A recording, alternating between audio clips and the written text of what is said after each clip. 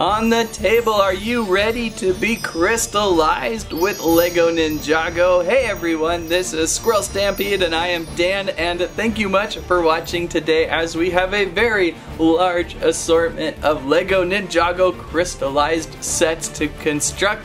Are we gonna build all of these in one video? I don't know, I hope we can get to them. This is an amazing launch of sets. We've got the Crystal King, we've got Samurai X is back, the Golden Ultra Dragon, a temple, a jet, so much to construct, but so many interesting sets. I couldn't just pick one. I figured let's just go all in and crystallize our fingers as we crush them in all those pieces of build. It's gonna be spectacular. Let's get on to this amazing new series, 2022 Lego Ninjago, the Crystalized season. Squirrel Stampede! Let's begin today with the only set build that I have shortly seen on screen, Lego Ninjago Season 4, Episode 9, Hound Dog McBrag. Set number 71775, Nia's Samurai X Mech has returned 1,003 pieces.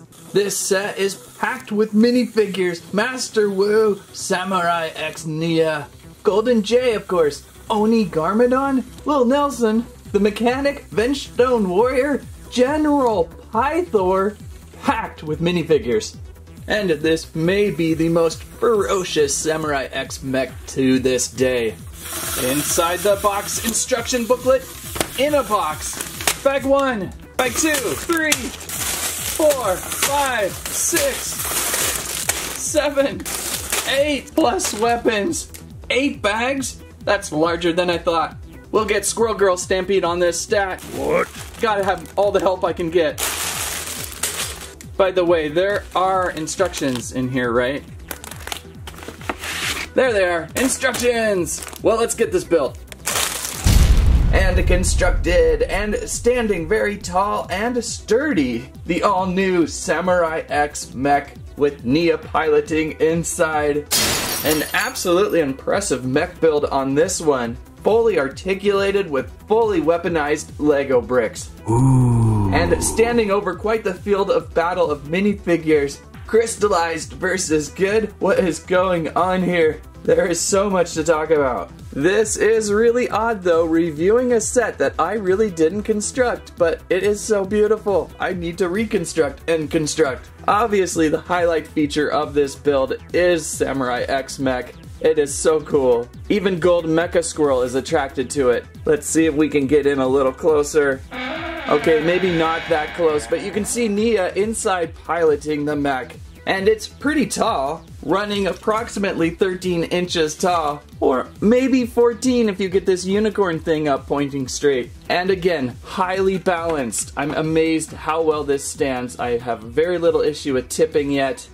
Nice solid footprint there, solid body mass all around so that I feel like it is very well structurally constructed. And then full of articulated joints. So we have the headpiece up on a small little ball joint and you can move about. And to get Nia out you can lift up this top panel. That's her escape. Oh no! There is some hinging and joint work into the Samurai X part of the chest, but you're going to want to have that attached down strong. We've got nice double jointed shoulders here for great positioning, nice and sturdy.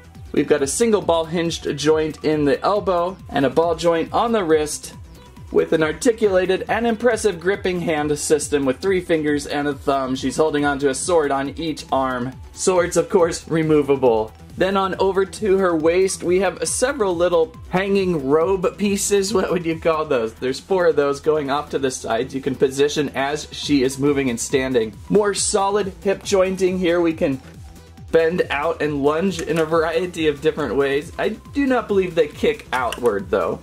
Then the knee system.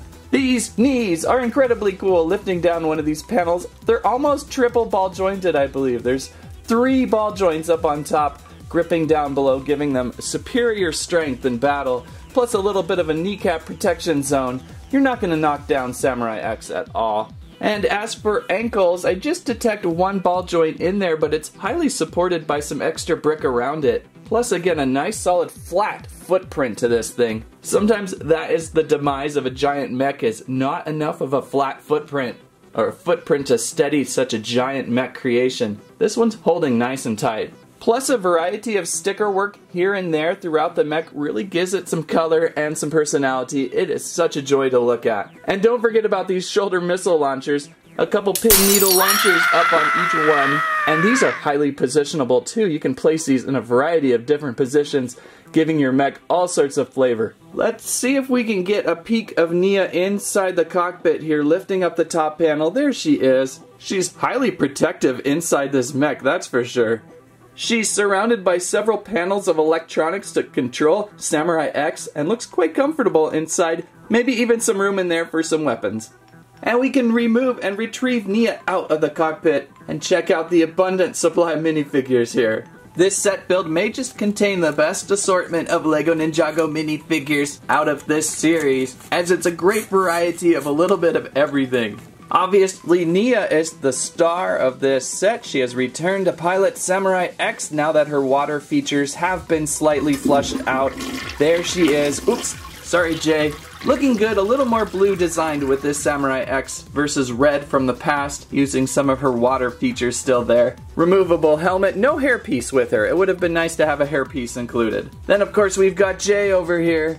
Golden Jay, and we will see Golden Jay a little bit more as we continue through the builds today. Now, as we continue on through these minifigures, maybe spoilers will start to appear as we have not seen the second half of Season 4 yet. Or would it be Season 5? No, I think it's Season 4. Or is that Season 24? I don't know. We've got General Pythor looking terrific, holding on to one of the golden weapons that has been augmented a little bit with crystallized technology. Something we really don't know much about yet, as it is still such a mystery. But it's so cool to have a Pythor. And equally as cool to see a crystallized mechanic next to him. Two main villains of the Council of the Crystalized King included with this set. That's a pretty good deal, and both of these are my favorites. And then off to the side here, like many of these sets, we have Avenged Stone Warrior. You will see those several times. They're pretty fun. It's got a little bit of a transparency in one of his left feet there, and these masks are pretty interesting. We were laughing, maybe llama, maybe dragon, we weren't sure. And then over on this side, we have a Master Wu with golden armored beard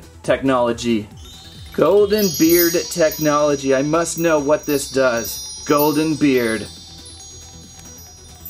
Plus we have an Oni Garmadon. What's that all about? Don't want to talk too much on that. And a little Nelson. Nelson is finally kind of picking up steam in the series, slowly being shown throughout the show. What's going on with that guy?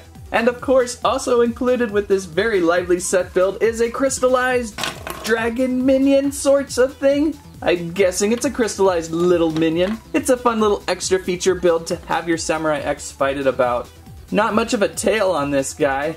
Maybe it's the thing that they kind of followed to the council. I don't know, it's kind of too big. Lots of points of articulation though. We've got a head that is on a ball joint with opening and closing mouth, maybe. No, the mouth is kind of shut permanently around this structure there. But we do have shoulder jointed ball joints, and we've got non-elbows, but these things move. These little crystallized wings move about with a couple fingers on each side.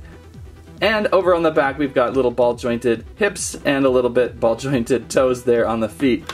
So a cute little minion to smash with your Samurai X. I'll get him! So again, this build pretty much the only thing we have seen so far from the Crystalized season. Most everything has not really been revealed yet, so if you're looking for something that is on screen and established, look for Nia's Samurai X Mech. It's got a little bit of everything, and it's pretty fun adventurous. Now we can move on to some new set builds that we know very little about, and we have to just know more about. Who is this Crystal King dude? Set number 71771, the Crystal King Temple, may give us a few ideas. 703 pieces.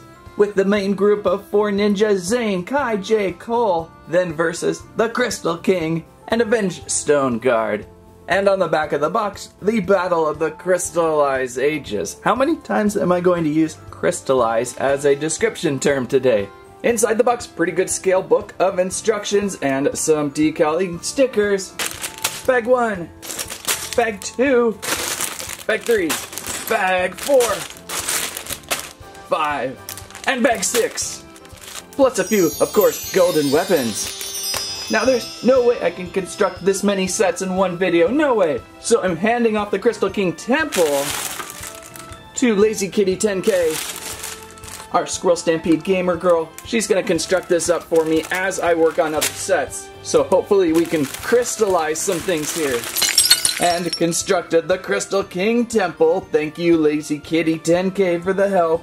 What an impressive, somewhat Masters of Shintaro style layout. Maybe the Skull Sorcerer helped out with the architecture. Crystal Temple kind of features a giant tower with the Crystal King up on top, and a side stairwayscapes with a baby crystal dragon thing on it. So I'm guessing with this temple we have the 4 main ninja included, non-golden yet, and the Crystal King at this point seems to have captured the golden weapons, as we have the Sith of Quakes up top underneath the Crystal King. We've got the golden shuriken down here, we've got the sword of flame, and we've got the nunchucks of gold over here, each protected by possibly a crystallized trap. Are they re-energized with power? I don't know yet, but Zane's over here too, captured in a little crystal shell. The stairway feature over here is pretty interesting, with the front side with the shurikens right on this little post. Then we've got a stairway up to this crazy character, a Venge Stone Guard guarding Jay's weapon up top. Jay's trying to reach up top, but we have an action feature over here, just press and move down, and these stairs break apart and move to the side. Kind of a fun little build there as they swing back and forth. Hey, would you stop swinging that? I'm trying to get my weapon back. Sorry, Jay. Then we've got this cute little dragon, this cute little baby crystallized dragon. I don't know, we were kind of speculating Overlord, maybe a little bit, possibly being rearranged into this series. What do you think? And it sits down on this nice little pedestal right here, which is kind of rotatey shaky. And Kai's over here trying to get his golden weapon, but it kind of likes to rotate around a little bit and wobble. Not exactly sure of the action features here. They're not all together. I know you can press down this thing here and kind of give him a fall, but it's a little bit acting over on the dragon instead. But this piece adds to your Crystal Temple grounds, and you can place it in a variety of different positions around your central main tower, which is starting to fall apart. And there up top is the Crystal King's throne. Finally a view of the Crystal King, a four-armed kind of character. Close your eyes. I'm going to unmask if you do not want to be spoiled what he looks like under this crazy Oni mask. Garmadon? Overlord? What do you think? Or it could just be Lil Nelson the whole time, right? Let's just put this back on here. Yeah! Kind of the funnest thing about this Crystal Temple is this hanging crystal cell. We've got poor Zane locked up inside, hanging precariously, almost floating the way it's constructed, and balanced with the chain pieces holding and extending it out. To retrieve Zane, just simply kind of open up the doors. Oh, there he goes. So a nice little feature there. A closer quick look at the minifigures of this build. I can't believe we see Cole today. Cole is actually included. This is the new Season 4 uniforms of the set. I kind of like these better than the golden uniforms, just your common ninja suits. They're looking pretty good, nicely detailed throughout, each with a silver sword. And of course, throughout the Crystal Temple, there are their golden weapons to use too. And then of course up here, we had just checked out the taller Crystal King. Hey! That bench stone guard again, and the little mini dragon. So some great little pieces included with this build. Oh no, where are you taking me? It will be interesting to see how large this Crystal Temple will really turn out to be in Season 45, Episode 37. Another build that says this series is all about the crystals. Set number 71772, the Crystal King, 722 pieces. There's Lloyd. Harumi's here, Venge Stone Guard number 1, Venge Stone Warrior number 1, and Crystal King. This crystalline entity just looks gnarly, with a centaur flying dragon-like jointed dingage. Inside the box, portrait-sized instruction booklet of... Inside the box, a magazine of instructions, a sheet of small decals. Bag 1, 2, 3, 4, 5... 6 and a 7. 7 bags And with so much to build in so little time, I'm going to pass this on over to Ben Ultra 21. Squirrel Stampede Gamer Ben Ultra 21 will help build and keep us on track. So the Crystal King totally means business. Look at this mech, this monster, what is it? The Crystal King is centralized inside the chest piece, so it could be a mech, but it's more like a giant centaur dragon, right? Oh my goodness, this guy is cool looking.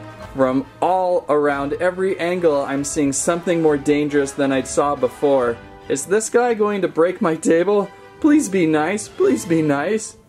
I'm guessing this is going to be kind of a final battle type of set, right? Something we won't see until the very end of Season 4, D5, or whatever season this is. What an impressive monster build piece. Like Samurai X and many of the other builds, highly articulated. We've got shoulder joints up on rotational points that hold pretty well. We can move these shoulder pads too to help out in movement. We've got ball joints on the elbows. We've got fingers on the gripping hands. Look at these. Oh my goodness, they're kind of scary. Look how spiky this hand is. These claws are just terrific. 3 fingers on the side plus a thumb and the ability to grip onto a weapon. We've got clips underneath and over here holding onto his giant staff of crystal, some sort of shard that's going to really give some impalement pain. Then a little closer, you can see him inside. The Crystal King, we can open up these side wings here, these ribcage pieces. That's a beautiful sound. Then opening this up, we can see the Crystal King inside a non-4-armed Crystal King, just a 2-armed Crystal King, so he can fit inside there. That will be interesting to figure out. Let's close him up for now. Very nicely protected inside. Then on to centaur jointing. How are we up at centaur jointing in our intelligence today? We have non-moving hips up front. Those are probably going to have to stay sturdy to keep him standing upright. And the same thing with the front backwards knees. Those are those angle pieces there. There's no movement there. Trying to keep him standing is probably their goal. But we do have some rotational ball joints up on the feet to get him into some interesting angle poses. Most of the articulation is over in the back here. We've got the hips here on ball joints that extend out and rotate, and then we have ball joints on the feet, and it almost feels like there's jointage in this central centaur part. Can you say that 3 times fast? Central centaur center part. Maybe if I just loop it. In this central centaur part, in the central centaur part, in the central centaur part, in the central centaur part. And then over to the tail, we've got several points of hinge there and then ball joints to really move this tail around. This tail has probably the most articulated bits of this beast. The wings on the back are hinged out so we can fold them out and fold them back in. Nice wingy ding there. What is the height of this character? We're running approximately 10 inches to the top of his head, although taller, 11 inches if you count the spiky crown, and maybe even 12 to 13 inches high if you raise that staff of crystal high. So what a beast of the Crystal King. I'm afraid of him. I'm going to have to leave this one locked down in the basement. As for minifigures, 5 minifigures included with this build. It is a Lloyd set. There's a Lloyd in non-golden armor. Again, I usually just prefer when they're not amped up on gold. Harumi is also here. Harumi in league with the Crystal King. We will find out. Good to see her all crystallized, suited up. And then we have a Venge Stone Guard over here and a Venge Stone Warrior over there. You're going to amass a lot of Venge Stone Warriors with this series if you pick up many of the sets. And again, ripping out from the rib cage, we have the Crystal King non-4-armed. And again, close your eyes. Let's get a good look at his face. Removing the Oni mask. Who do we got there? That's interesting. Oof. These guys are creepy. I'm out of here. Good thinking, Lloyd. Just get away. I will hit set number 71774, Lloyd's Golden Ultra Dragon. I love building the Ultra Dragons with the 4 heads. And this one's in gold. The minifigures include the 4 main ninja in gold. And take a look at this Golden Oni Lloyd. A few Venge Stone Brutes, a Warrior, and the Crystal King again with the Crystal King. Inside the box, the Golden Ultra Dragon. We'll compare it with the previous Ultra Dragon and see how these two look together. Inside the box, a super wide booklet of instructions. Bag 1. Bag 2, Bag 3, Bag 4, Bag 5, Bag 6, Bag 7, and some golden weapons. I can't believe how much there is to do today. Let's begin the construction of the Dragon Ultra of Golden Lloyds.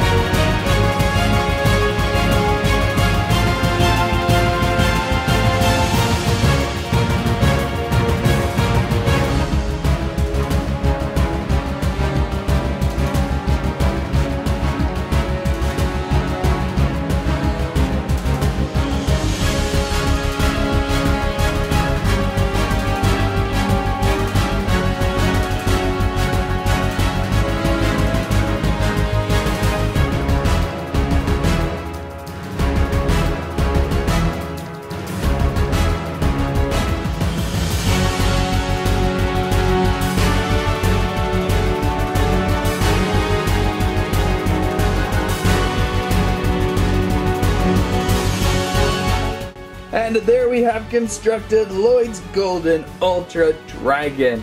So golden and shiny. Well, maybe not that shiny. Actually, the gold brick is a little more brown in a way, or a light tan. I wish they could include some sparkle or something to it, but I guess, you know, that might compromise the brick. So I finally got a turn to build today, and it was an enjoyable build, although I really am quite jealous of Squirrel Girl Stampede constructing Nia's Samurai X Mech. That looked really fun to build. All of these sets are pretty enjoyable. I was super interested in the construction of this one again, as we had recently built a Legacy Golden Dragon. Legacy Ultra Dragon, I mean. So I wanted to see the details, how this one worked out, and it was pretty interesting build. Some of the features are these really interesting geared wings.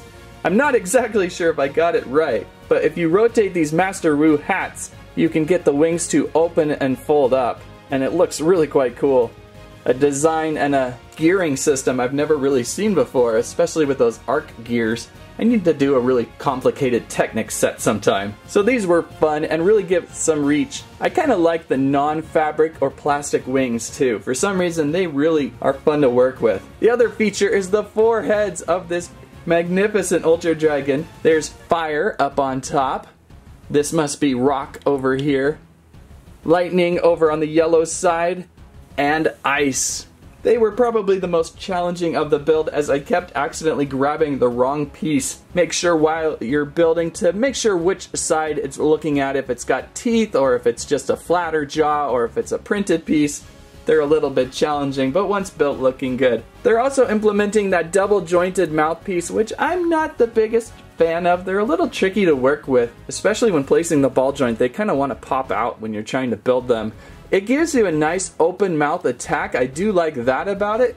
But on the other hand, sometimes it looks kind of funny from certain angles. You can totally see the hinge work. They stand out a little more, so they're not the most detailed of dragon heads because of that joint system. But I think when you're looking at all four heads moving around like so, you don't even really notice it, so maybe that's not such a big deal. The central core of the dragon is looking nice and thick too. It's hard to see, but a lot of these new dragons really give a nice central torso section. I like that part of the build. And over onto the back side, if we can rotate, you've got a lot of hinginess back there. I think the central gives you a little bit of hinge and a little more hinge on this tail piece right here with the nice extending sword piece at the very end. So a really nice looking striking Ultra Dragon with tons of points of articulation. We've got a double jointed posted articulated shoulder. We've got a double elbow that is not articulated, but we've got ball jointed feet with plenty of articulated claws if you get those in the right direction. Articulation on the hips and the back and on the back lower ankles. It likes to kind of bend down a lot. These front feet are having trouble supporting its full heavy body weight, but you know, you can place it back up. Overall, it's a great golden Ultra Dragon build, especially with these fun wing pieces. I've enjoyed those in the construction. As for the minifigures, a full set of Golden Ninja here. There's Cole. I can't believe we've seen Cole twice now in one video. What is the deal with that? Really quick, if you want to see a comparison between the Golden Cole and regular Cole, there you go. That's kind of the style change. Let's try J too. Here's J, Golden J, and a regular J. So a few highlighted golden elements like their shoulder pads and a few various details on their chest piece and leggings. And of course their head masks. There's Kai too, and Zane. So you get the 4 ninja in gold. It's a total golden celebration pack. And then we've got this. What is going on here? Golden Oni Lloyd. That is monstrous. What kind of face do you have under that mask? Ooh, he's grumpy. And down goes Zane. He's having emotion chip problems. But that is certainly a cool piece to highlight this build of a awesome Ultra Dragon. And of course, to fight the ninja, we have more Vengestone Brutes over here. And I think, oh, that's the Vengestone Warrior. And then here's a Vengestone Brute, and here's another Vengestone Brute. They're having trouble standing. And if you need another Crystal King, this build has a nice little Crystal King on his throne with these stolen golden weapons. So there will be a lot to unpack in the second part of Season 4. And again, I want to compare this with the Legacy Golden Dragon. We do have one spot for Lloyd to sit up on a riding saddle up top. I don't see a spot really for the other ninja. Usually they sit up by the heads, but I do not see really good locking places for them. So there's Lloyd. Let's get our other Ultra Dragon out.